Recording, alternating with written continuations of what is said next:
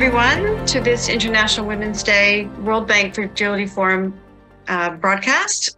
We are hosting today Madam Ellen Johnson Sirleaf, first female president of Liberia, Nobel Peace Laureate, and the first democratically elected president of an African nation.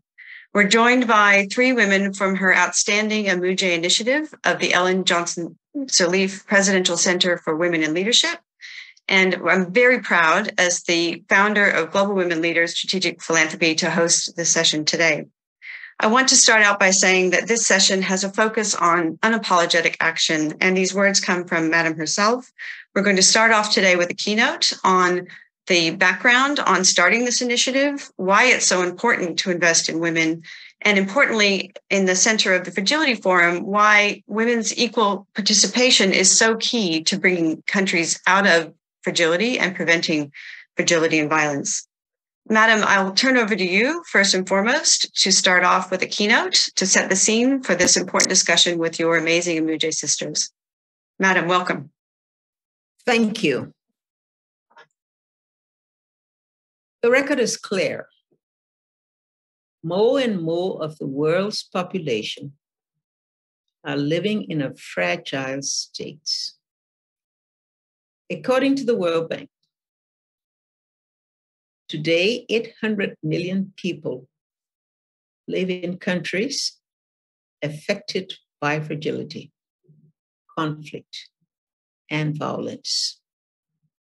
By 2030, an estimated 46% of the world's poor will live in areas characterized as fragile or conflict affected. State fragility drives some of the biggest problems in our world today. Extreme poverty, mass migration, terrorism, trafficking, and even much more. Failing to address the challenges and risks that conflict-affected and fragile settings face have critical implications both domestically and internationally. At the national level, failure to intervene effectively will perpetrate ongoing humanitarian crises and might trigger new ones.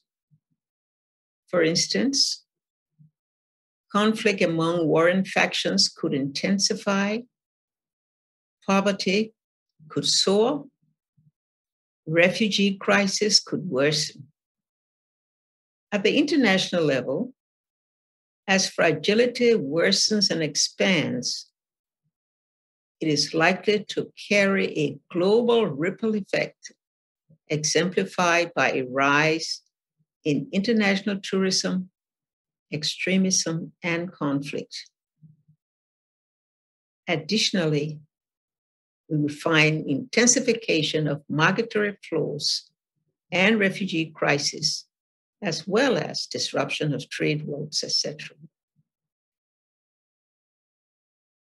There is no other way to say this.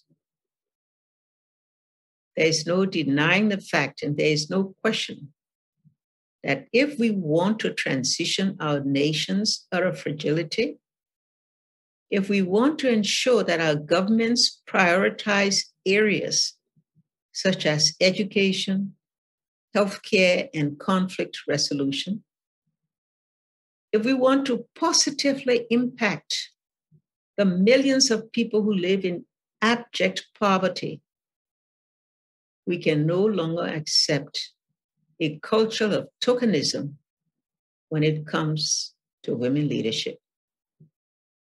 Continuing to exclude women from leadership positions in public service is tantamount to ensuring that we continue this perpetual cycle of poverty and fragility on our continent. Conversely, strengthening the role of women as active participants in peace building and state building processes are likely to ensure peace, stability, development, and resilience when they are included in all society's endeavor and processes. We started the Amujae Initiative because of this, to unapologetically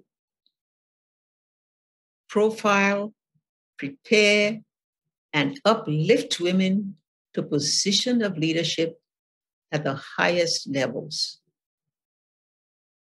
Therefore, I am proud to stand shoulder to shoulder with those wonderful and accomplished women who sit on this panel today.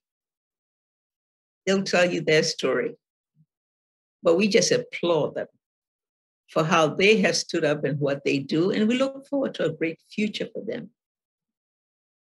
A little bit about Amujae. It comes from one of Liberia's dialects, and it means we are going up as they are. It has a mission that is predicated on the idea that if we want a more prosperous and equitable Africa, women's voices must not only be heard, but women must participate equally in leadership. When I started my leadership journey many decades ago, I dared to dream big, even when the odds of being a woman being named finance minister, let alone the president of an African nation, was almost unthinkable and insurmountable. I was ultimately elected as president by standing on the shoulders of women. Women, some of whom are uneducated and forced by society into a lesser place in life, but they dared to rightfully believe that a woman's place was not only in market stalls or as facilitators or in clinics and hospitals and schools, but also as mayors, governors, and yes, heads of state. Therefore, collective action is a wonderful force, not only for women in Africa, but for women across the globe, as we all endeavor to uplift and empower the millions of those who will walk in our footsteps. Investing in women leaders as agents of change can come in many forms. But irrespective of the challenges that we will inevitably face, we must ensure that this happens. Whether it's through financial contributions, advocacy, and speaking out loud, whether it is through opening doors or even windows, to lend a hand to someone, to pull someone up, do something, anything.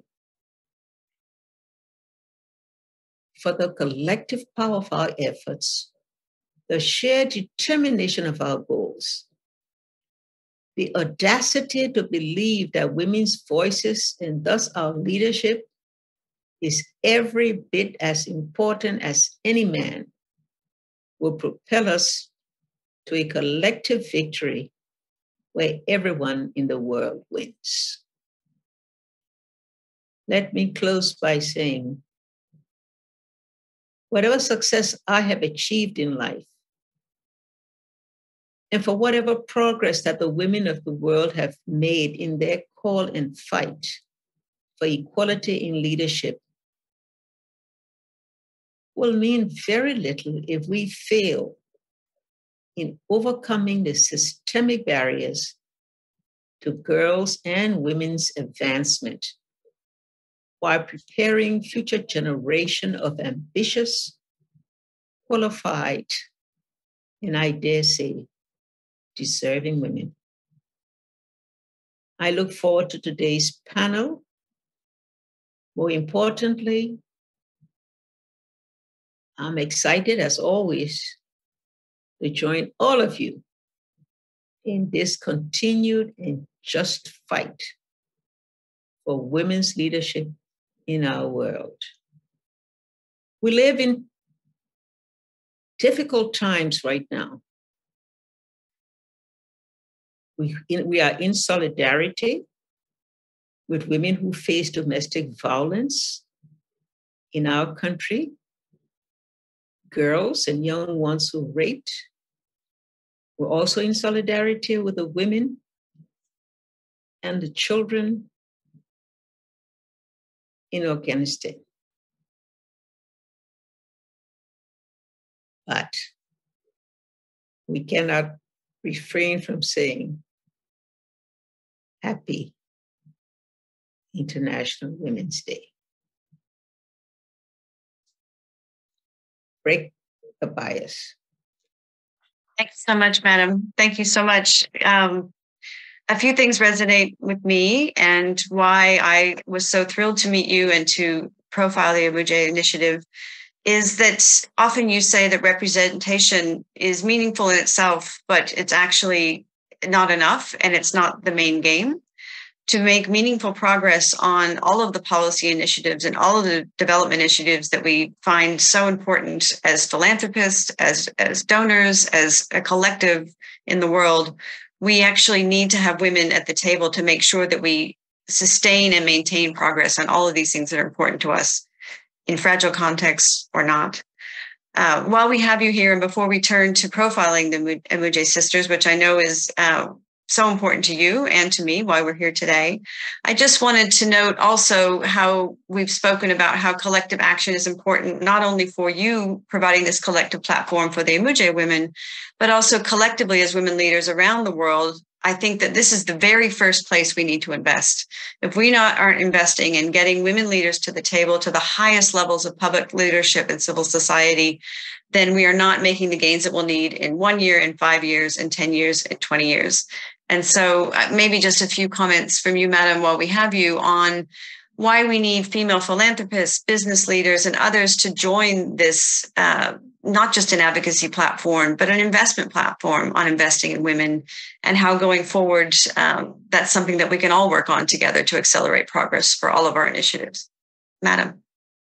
Well, I do believe that philanthropists that have already stood behind women provide the understanding of why women want leadership.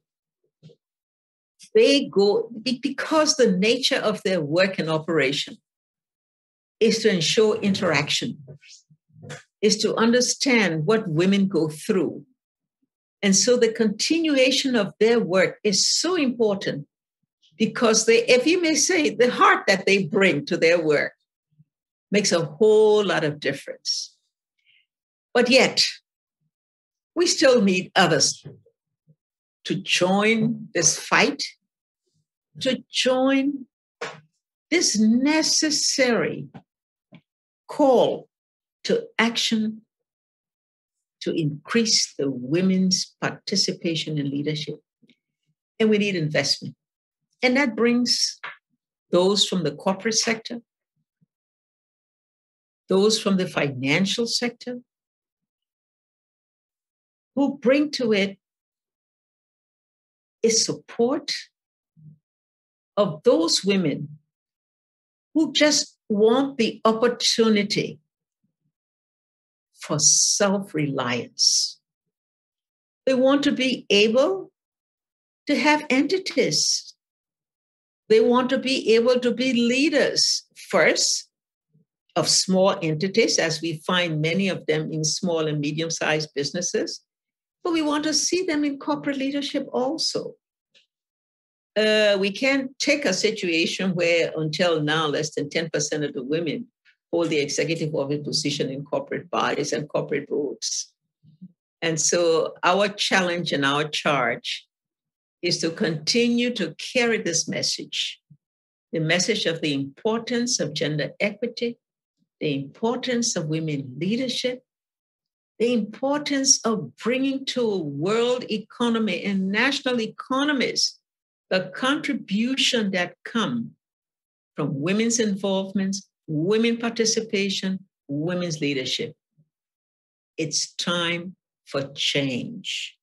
And that change must raise all of the women of the world up to enable them to achieve their best potential out of their own energy. No woman is asking for favors. No woman is asking for giving them a position. Women are prepared to earn it competitively, deservedly, and unabashedly. So, Kimberly, that's my answer. Thank you, Madam. Thank you. I'm going to turn now to your amazing, these are only 3 of your Amujae sisters, the Amujae women. We had plans that we would love to have all of you on here, and I think we have plans that we've discussed going forward to profile many more of your sisters. But today, I'm so proud to introduce the women that you've gathered through your first 2 cohorts. I'll start by doing a quick introduction, and I'm going to ask you, because I think it's important for you to tell your own story, not me. Tejo, I'll start with you. If you could please, we'll do a quick round of introductions, introduce yourself, when you joined the Amujae Initiative and your current role. And we'll go to Dr. Yakima Jones next, and then Ole, you. Tejo. So I'm Tejo Abisoye, the CEO, Executive Secretary at the Lagos State Employment Trust Fund, where our deliverable is how to improve employment opportunities for young people, making sure they get the right support, skills-wise, access to finance, basically making sure that livelihoods are properly improved in Lagos State, Nigeria, the largest city.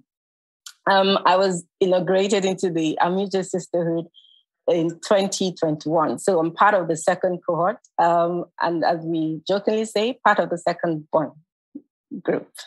Thank you. Thank you for having me.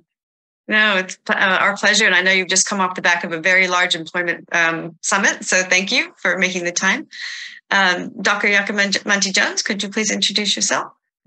Hello, good evening, everyone. I'm Dr. Yakima Jones. I'm an Amujae sister from Sierra Leone. I'm the Director of Research and Delivery in the Ministry of Finance in Sierra Leone. I'm a lecturer in economics in the University of Sierra Leone. I'm the founder of the Yak Jones Foundation, working to bring back the reading culture to Sierra Leone, and also the CEO of PI Group, working in the light manufacturing and agribusiness sectors. So across my portfolio, I use policy, research, and entrepreneurship and philanthropy to drive change for women and girls in different spaces. And I'm also from the 2021 cohort, and Teji is my sister.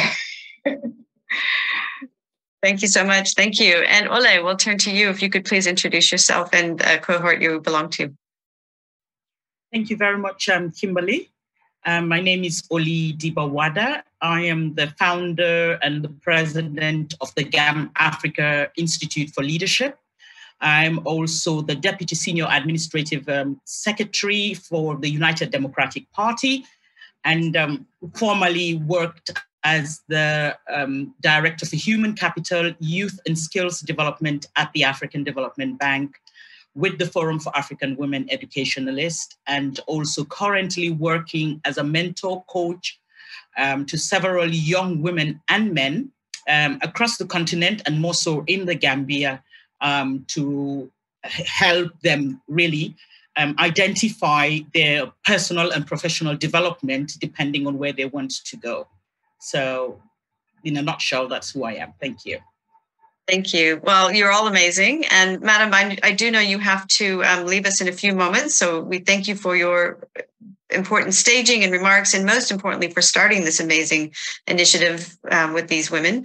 Before we say goodbye, could you maybe just say a few things now that we've heard how amazing these women are, what the Amujae Initiative practically is bringing? I mean, these are women of very high level leadership positions already. What is the support and the hope that the center brings to supporting the cohorts that you've assembled so far? The center hopes to first work with these women in their strategies as they prepare their joining.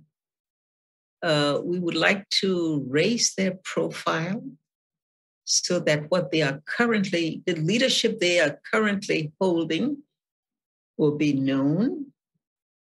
We would like to see them reach out to each other and share the experiences among themselves so that each of them benefit from the experience of others. Would like for them to want to help them and work with them, to have interaction with all of those women who have already advanced. Many of them who sit on our board, those who hold really high international positions, and get them to the place where they can best interact with those women. They can share their challenges and their difficulties on their journey. They can learn from these women how they can even enhance their own strategies to be able to overcome. And we want to make them courageous because there will be obstacles. And every now and then, there will be a failure, one or two along the way. But we wanted to have that self-confidence that they have the potential to achieve their goal and will surmount any obstacle they face. The center is there to hold their backs, to be with them, to support them in all their endeavor,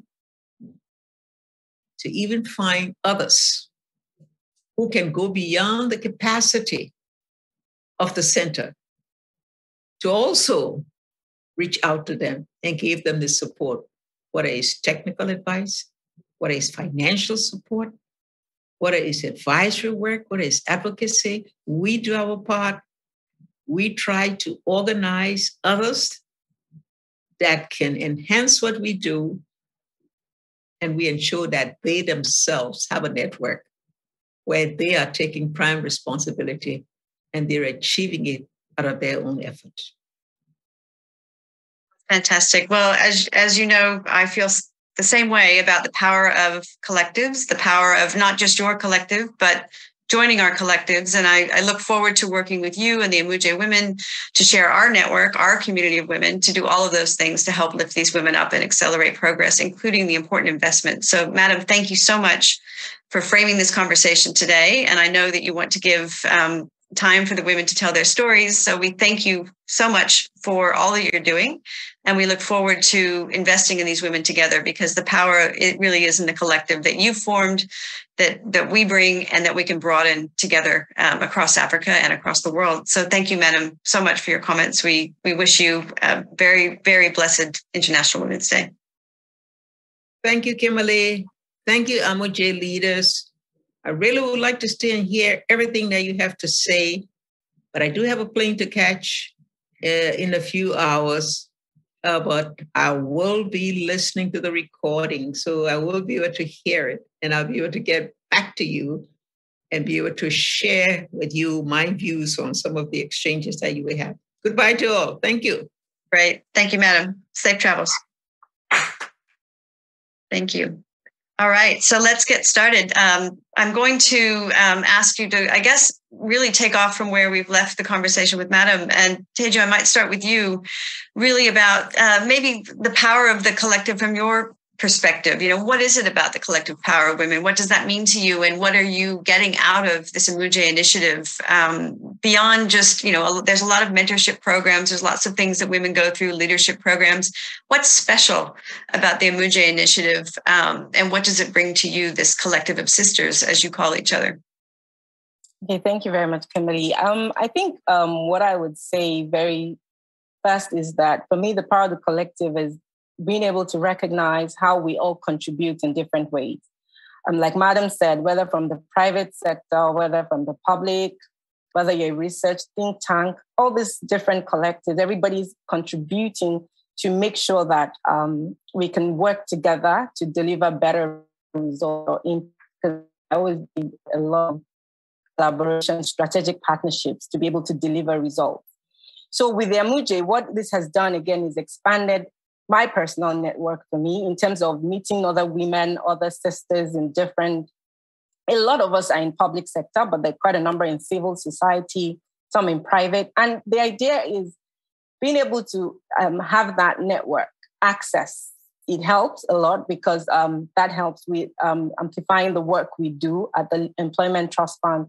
It also helps with connecting us to the right people that we need to know. The center has done a lot of that for me personally.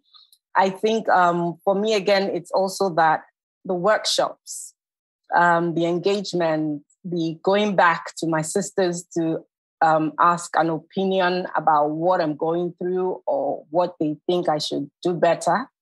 All of that feedback and workshopping has been very beneficial to me personally. And more importantly, in delivering results, because when I think about the doors it has opened to additional financial opportunities for the Employment Trust Fund, it has been very useful and helpful. Thank you, Kimberly. Thank you, Teju. And I think that's an important link. So going back to that representation comment, it's not just representation that this community, this network will help you, sort of as a woman leader, but it's actually furthering your work, the connections that it brings, the advice, the feedback, the experience, the pitfalls is going to bring, more to your work, which is going to lead to more jobs, more sustainability in the development issues you're working on. So for me, that drawing that thread through is so important for our audience. Dr. Yakima Jones, I'll turn to you next. You've talked a bit about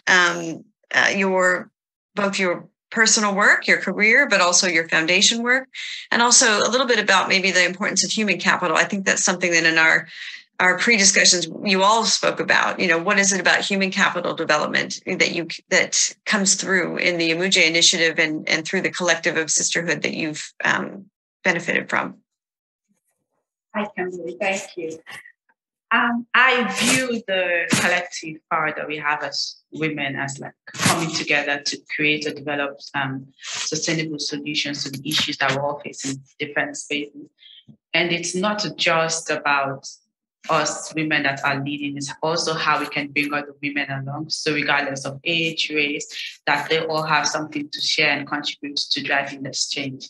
And in the Amujae Initiative, one of the biggest learnings I've come to get is how to choose a goal and stay the course. So as Madam says, like it's actually teaching us courage, because seeing and learning from the sisters that have gone before me and my current cohorts, like we all have challenges we wrangle with every single day, and just having this platform and network to share and bounce ideas off and see how they're overcoming these challenges real time, and even those lessons from how they've overcome past challenges.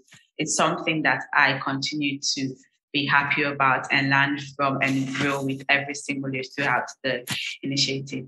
And when we talk about human capital development, we know that us, the humans, are the biggest resource that the world has, and we should fully leverage what we have to offer. And us women making up more than 50% of the world's population.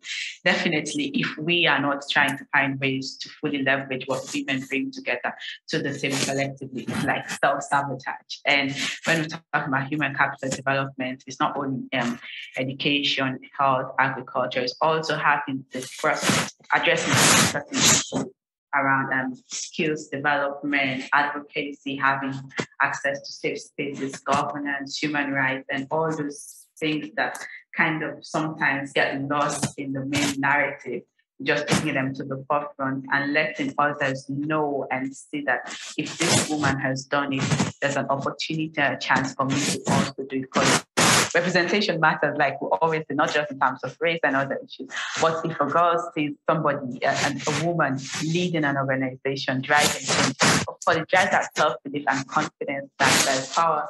This woman can do it, I can do it, and women collectively can do it. So it's not just adding voices, it's like initiating action, doing and motivating others to make sure that they're empowered and can believe that they can help drive transformation in every single step. Great. Thank you so much. Thank you. And Ole, I'm going to turn to you because I know one of the big things that you're doing through your work is, maybe taking a few step backs and making sure that the architecture is in place. Again, it's not enough to say, women should be there, or, even the pathways for youth or, young political leaders. We have to do the work to prepare, and that takes time. In my former world as a banker, we always had to do so much prep work before we ever got to the stage of launching something new and building up on top of that. Maybe if you could talk a little bit about the work that you do and also how the Amujae Initiative sort of feeds into the success of that and what you've learned from that in developing the young people in your country. Thank you very much, Kimberly. Yes, and the work that we've been doing, or what I have been doing over the past years, has always been helping people to build, as I mentioned, on their personal and professional development. And that also triggered my setting up and establishing the GAIL, which is the GAM Africa Institute for Leadership. And the whole concept of that was to help people, because there are certain things that we've realized that are not taught in the classrooms. The young women that I have mentored who are A students and are terrified to speak in public or to express themselves. There are women who are not able to, who are academically bright but economically marginalized. There's some who are not able to speak in public. There's some who do not have opportunities like we have with the Amujae to link and to connect. So the whole concept was to help set up like debating societies, help the team or these youths do community development work, because the whole idea is to prepare them on the soft emotional life skills. We are never prepared for life outside the classroom. And then when we get out, it dawns on us that it's a completely different architecture or approach that we need to do. And that was the reason why the GAIL was set up. And similarly, this is what we're doing also with the United Democratic Party. It dawned on us that as we progress in the party, there was a need to start building and developing future leaders. Just as the Amujae Initiative has provided opportunities for us, we decided that it was important that we start setting up, identifying youths from across the entire region, both male and female, and prepare them on public speaking, how to engage with the media, how to work on protecting themselves from cyberbullying, how to engage with communities, how to go out with the communities and sell themselves. And it's been quite an experience for us, even for myself as an individual, coming back from the international development and coming home to engaging in politics. So I think for us, what I've learned in the Amujae Initiative of having the sisters around us, I remember the first time we met, there was an instant trust. We just knew. We could just talk about things we couldn't even talk at home with our husbands or with our siblings. And I remember just purging out and talking about what we were thinking of and dared not speak or say, made some of us emotional. And we cried. We cried as a group. We hugged each other. We were afraid to even say it. And the fact that it came out amongst us as sisters was an eye-opener for me. And I felt I had that safe space to always reach out. And that has helped us in, some of us as individuals looking for jobs, network, connections, just meeting each other, visiting when we're in each other's, sharing ideas. It has been something that if it did not exist, if the Amujae Initiative did not exist, it would have to be reinvented. For me, that is one simple way of talking about building women and building them together, because we know that a phone call away anyone within the Amujae network, and that has helped, solidify and build our confidence as well. Thank you. That everything you say makes complete and utter sense to me. I also convene a community of women leaders globally in this sense, but at its core, it's a support system. Leadership can be a very lonely place. You are often in many different countries. And I think what's great about the Amujae Initiative is I think a lot of people think it's just future presidents. It's actually women across a cross-section of different industries, civil society, NGOs, because that is the fabric that it takes to support and understand each other as well. You know, you can be, yes, president or finance minister, but you need to understand what's going on in the employment section or in the health or the challenges that NGOs are having. And so I think making sure that our listeners understand that you are a cross-section of women, and maybe Teju, back to you. What you maybe what unexpectedly came out of joining this, you know, from when you first applied and were accepted to where you are now, your experience. You're a very high-level woman leader. You know, you're CEO of the Employment Trust for Lagos. Yet, you know, this safe space to hug your sisters, to learn, to cry, to celebrate, to have fun. Tell me a little bit about that in your experience. Maybe what it was when you started. If I just add to what Ole says again, is that remember that there's no politics school 101 that you get to attend, whether you go to university and anybody's going to tell you how it is done when you get into the public space. But when you get into the Amujae, they literally have workshops for us. For example, we've had workshops for media, how to do media, how to storytell, how to help with, you know, writing your own documentary, controlling your narrative, you know. These are very useful things for people in public spaces and in the public eye. I find it that one of the most impactful things for me also has been that, you know, there are days when, you know, it gets really lonely, and in the public space, sometimes you really feel like throwing in the towel, like, but you go to your sisters and you have this good conversation.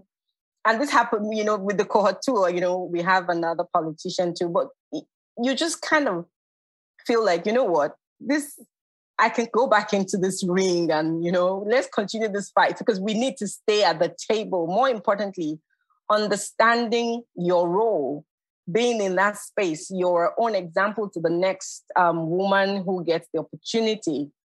And this is so critical because, again, my other sisters have said this, you need to show it to the next woman.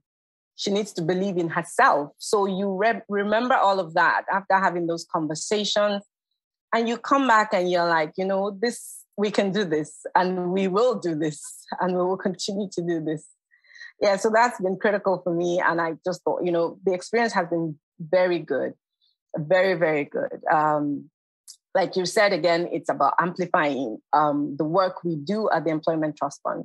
It's critical because when you think about the World Bank saying what COVID did, you know, taking another 7 million Nigerians into poverty, Lagos unemployment numbers dropped by over 15%. So the network, the access, the kind of funding we need to have, the kind of dent, I'm very glad to say that at least I've seen a lot of support from the Amujae Initiative in this regard. They've introduced me to coaches, to other funding opportunities for the Employment Trust Fund.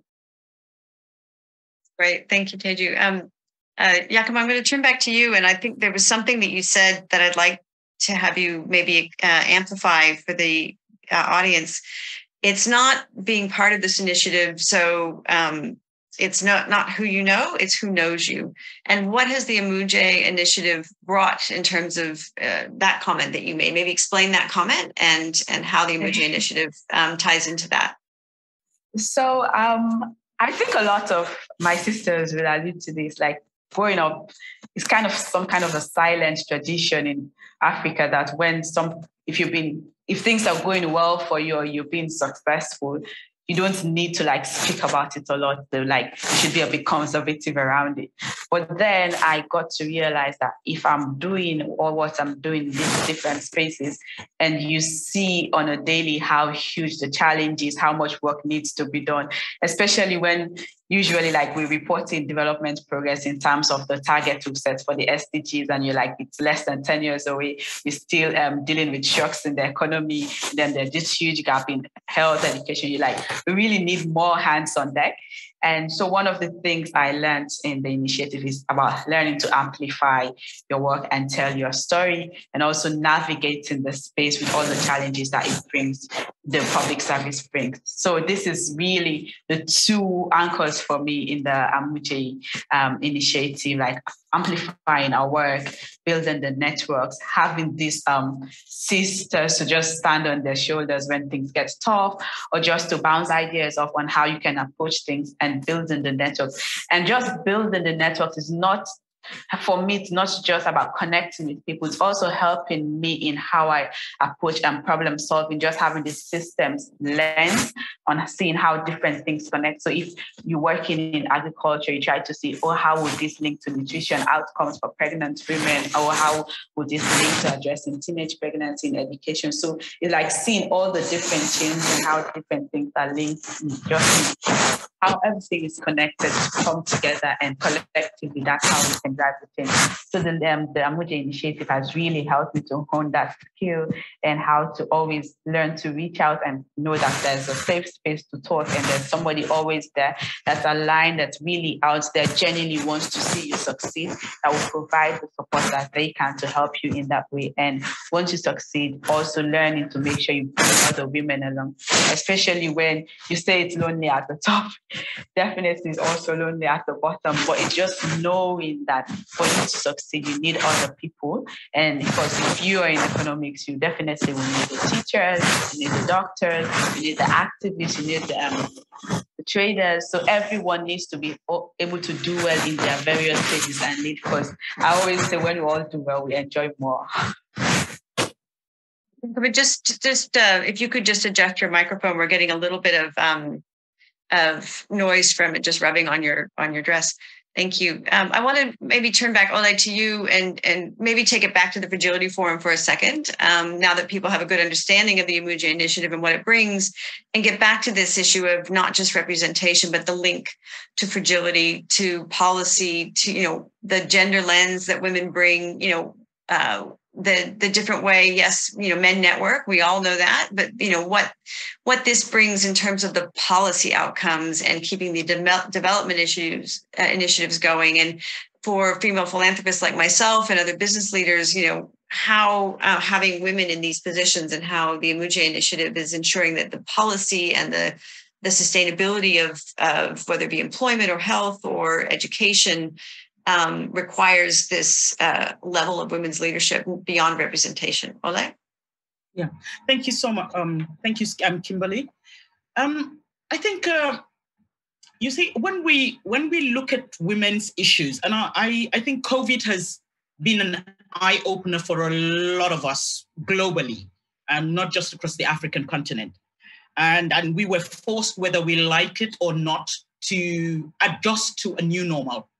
And we have seen countries in which, with COVID coming and talking about the fragility, in this case, it's not war, but we have seen countries where women led and how they prioritized putting human beings first, making sure that healthcare was priority, making sure that they looked at a new way of how education would spread out. And I'm not saying that all men do that or all women do the opposite. As women, mostly, naturally, as nurturers, we focus on, what helps to lift our children up, what helps to give them good quality of life or health or whatever. And that really did come out, and it was not a competition. COVID knows no boundaries, but that really did come out strong in terms of the countries that were led by women and what they had to put forward to make sure that their citizens were protected against all costs, which is different from, if you look at the other side of the coin, where you had some countries where but we needed to focus on the economy. We need to protect the economy. So it was a chicken and egg situation where it was, is it the human beings, is it the people, or is it the economy? Is it the health system, or is it, get the army out and make sure we have the defense system in place. So that, I think, was an eye-opener. And I think naturally in times of crisis, women go out. They're usually the best mediators.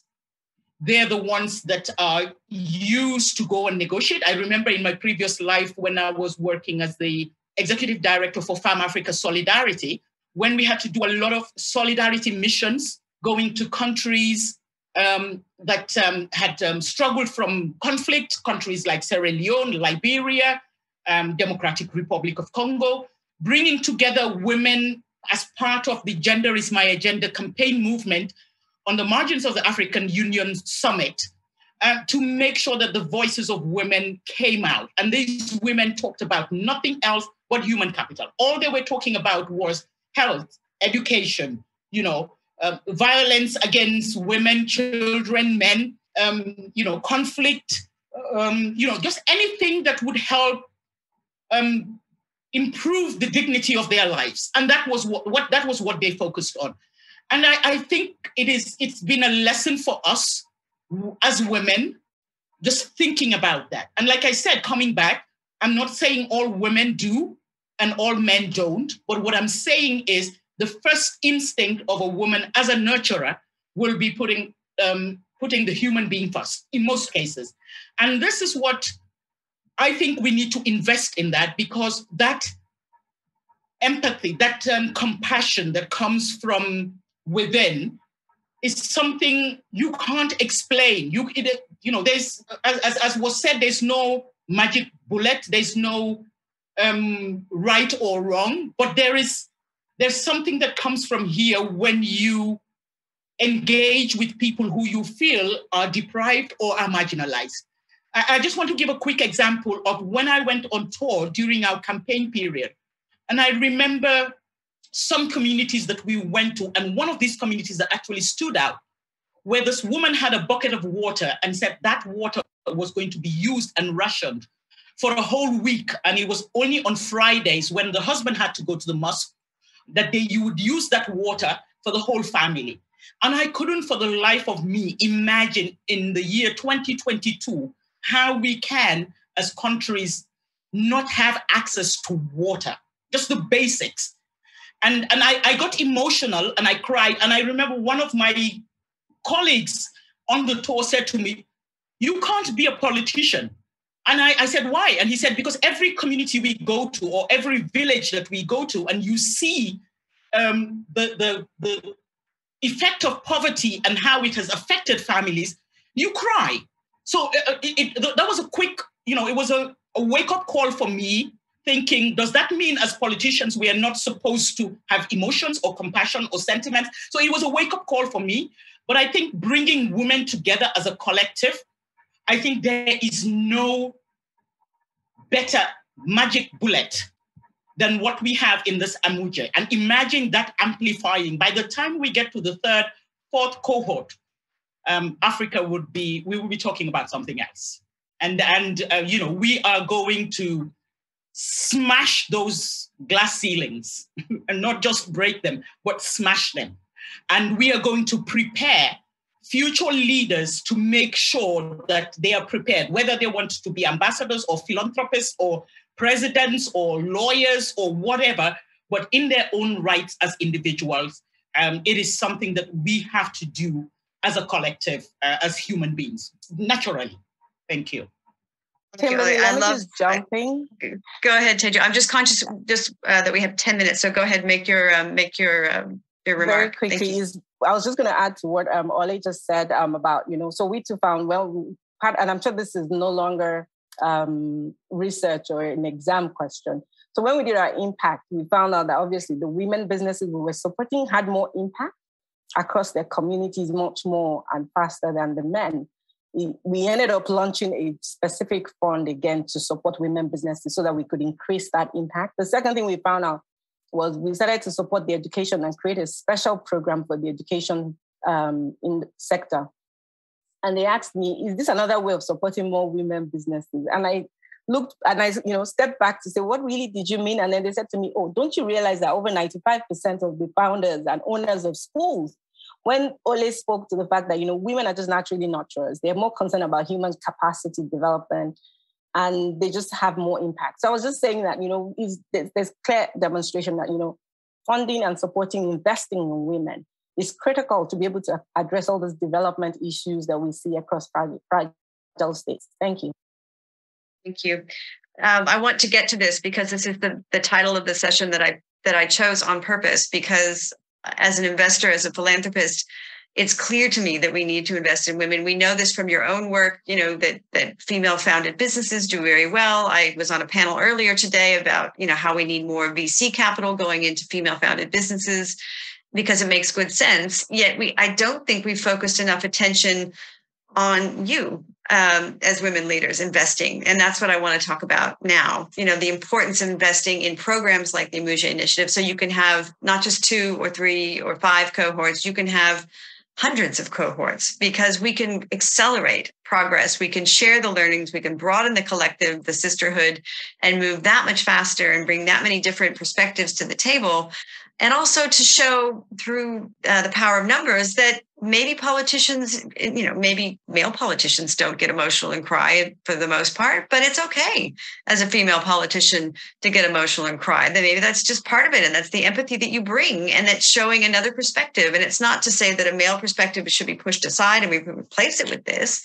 It's that we need both of those perspectives, all of those perspectives at the table. So I want to talk a little bit now about investing in unapologetically in you and your fellow sisters as development actors, as philanthropists, that this to me is the first step, and it's leverageable. If we get this right, if we make this investment now, it will pay dividends for years to come, both for you, as it should, as women leaders, but for all of the causes that we care about. And I want to put that out there loud and clear, unapologetically, that I'm looking for action on not just broadcasting about your amazing work in this program, but funding this work, keeping it funded and expanding it and sharing this model, beyond Africa. I think that what Madam has built here is absolutely imperative, and I'll do everything I can to bring this to light and to showcase not just you as individuals, but the power of the collective. And Yakima, I wanted to turn back to you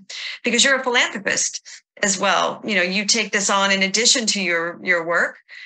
Which I think is the other thing that perhaps as women leaders, we do have this portfolio approach. It's not this or that. You see something maybe in your work, and then in your personal life, you find a way to sort of make room for that. And particularly with philanthropy, I think there's this old model, which is like you have your career, and at the end of your career, you sort of focus on philanthropy or doing something, as opposed to models like yours, where you're actively doing both, and you're bringing your voice, to your foundation, learning from that, and tipping that back into, I'm sure, your work as well. So maybe a comment on that of the multiple hats that you wear and how that can be shared with your sisters as well. Thank you, Kimberly. So I always like to say I have a portfolio career because just driving change requires you not doing the bare minimum. You really need to do extra. And you can serve in more than one way, of course. Women, we're good at multitasking. So that's what I do. Being an economist, I support my main hat wearing being director of research at the Ministry of Finance, driving evidence for policy making, and also contributing to knowledge in that space, and also bringing other economists along by lecturing in the university. But then in my work over the years, I've come to realize that the foundation, the fabric that is the foundation for all learning, which is reading, is kind of getting weaker and weaker, especially when I came back from studying. So I decided to form the Yak Jones Foundation. And foundation is focused on bringing back the reading culture to Sierra Leone and driving literacy. And when we talk about bringing back driving cultural change, of course, it's addressing the fundamentals, going back to basics. And that's where we work, especially with young children, early childhood development, and children in primary school, even though we support higher learning institutions with books. And it's not just putting the books in their hands, but also providing reading coaching and training their teachers to help them to engage with those books. It's not about memorizing spellings, it's like driving comprehension, creativity, creativity, civics, so that they can be empowered to be the most productive citizens in the future. And how I work is not like I have a lot of funding. It's just working with like-minded women, young professionals that donate their time or help with fundraising initiatives. So if you have a collective of women and like-minded people that are aligned on your goal, and just like my sisters are, definitely you will be able to serve in multiple ways and see how everything is linked, and you can drive positive change. And philanthropy is something I think we should all consider. It's not that you need to be a millionaire to do that. You can donate your time. You can donate things you no longer need, used books. It's just interesting. And even other people seeing you donate and give time in this way can inspire them to be part of that change process. So I have a lot of young students, volunteer, that we train to be reading coaches that do volunteer their time. And it's not just in education that we need these things. We're looking at how we can make our women and our girls more ready for the workspace. So of course, digital skills, creative, public speaking, just knowing team building. So we all have experience in these different areas. So you can work around that to bring other people around. And I don't want us to discount the importance of value add of mentoring, coaching, and sponsoring, and just in being intentional about bringing more and more people along on this journey. Because so when you have more hands, the work just gets lighter and lighter. And if they see you doing it, and then they can see the evidence of your success and the change you're driving, to get everyone else aligned to that vision and getting that buy-in will be a lot easier. And that's just what I'm just doing on a daily. And it's not like it's easy, the challenges, but then I've signed up for the goal and I have the network and the support system and my own personal conviction to stay the course. That's great. I love that example. And I love how you point out that it's not, and I think a lot of people think this, that, you don't have to be a millionaire, contribute millions. Of course, that's great if some people can do that. Some women can do that, but it's actually skills-based philanthropy, strategic philanthropy. In my case is what I bring. I'm a banker by profession, and I bring that skill set, a structured finance banker, to bring people together to think about what collectively we can do more of, what we can leverage, so that the smaller contributions, as you say, add up and can do more. And we're at 3 minutes. In fact, we're at less than 3 minutes. So I'm going to have to close us up on this.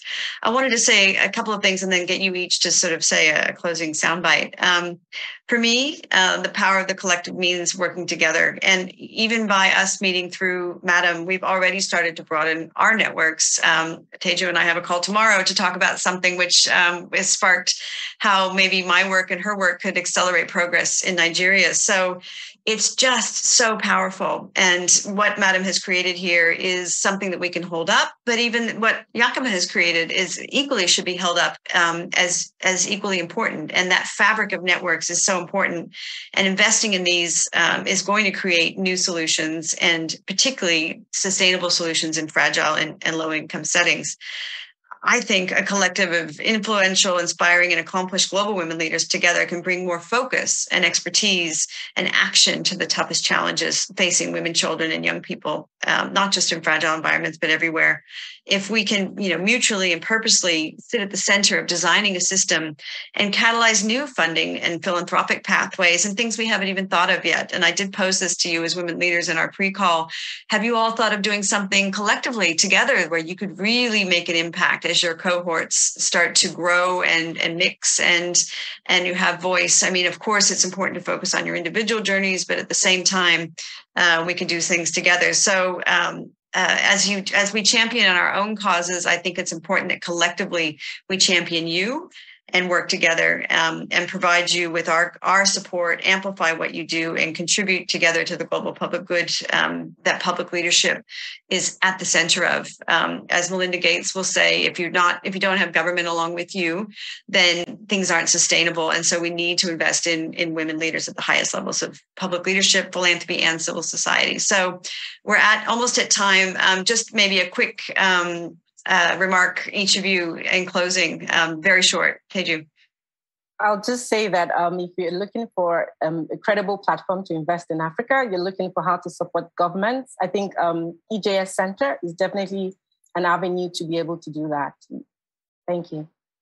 Thank you. Yakima, can I go to you?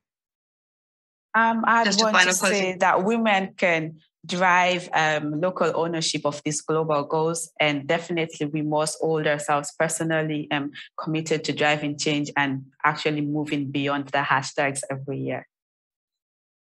Thank you. Ole.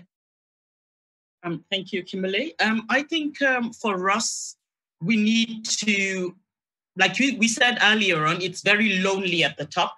If we can get a collective to support us, lift those at the bottom and take them up as we are going up, because whilst we are doing our struggle, sometimes you can't, it's difficult to look down and be beyond you or below you.